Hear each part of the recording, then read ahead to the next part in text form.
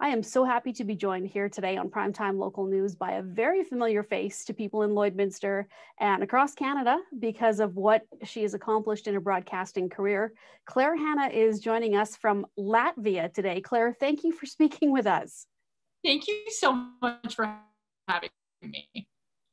Now, Claire, we're going to talk about what you've done since you've left Lloydminster. You are based out of Regina now, but for the next few weeks, you are working for TSN in Latvia at the Men's World Hockey Championships. Tell me about that, how that came about, and what you're doing there.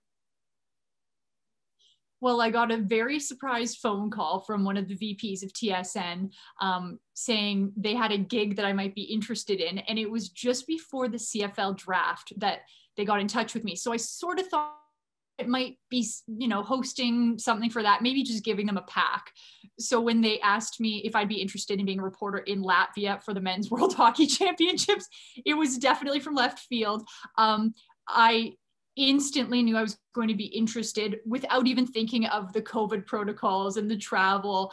None of that changed my decision, but there was a lot to soak in and realize, okay, foreign country, players whose in a lot of cases, their language, English might be second, third, fourth language, but without hesitation, I was interested.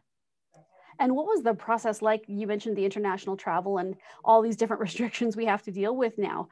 Is it more strict after arriving in Latvia, or are things a little bit looser when it comes to restrictions over there? Well, first of all, getting on a plane was so exciting, just traveling and showing my passport, something I didn't think would happen maybe for years. Travel was fairly strict. Everybody was wearing masks on the planes. I actually took a charter from Newark to Latvia, directly to Riga, with the NHL players who had been released or finished playoffs with their teams here.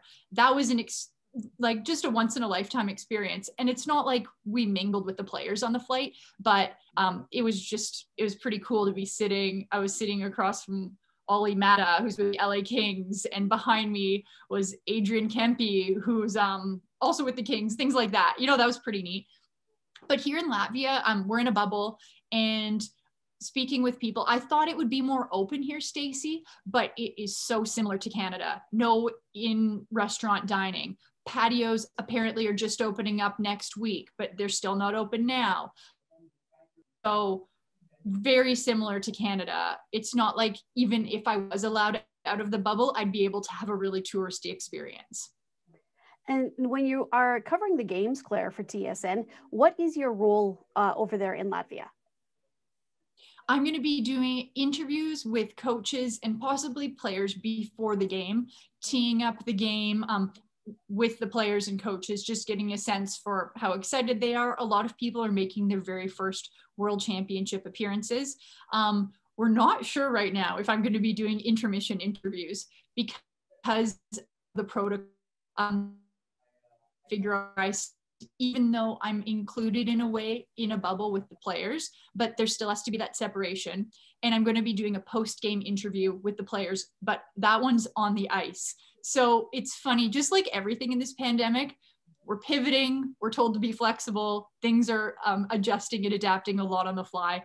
But yeah, it's going to be a lot of interviews with players and coaches.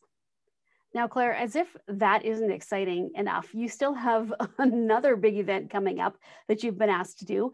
You were, for those of you who don't know, a professional volleyball player, and that has taken you to now, not your first time, but within the next Olympics, you're going to get to do some commentating on beach volleyball. So tell me about that.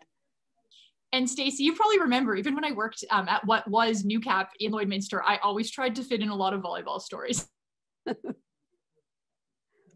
I'm going to be doing play-by-play commentary for CBC during the Olympics.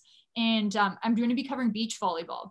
Mostly, I represented Canada for indoor volleyball, but not for beach, but I played a lot of beach growing up. So I'm so excited to bring Canadians, honestly, some stories in Canada. Most people are surprised when I tell them that we have the best women's beach volleyball team in the world.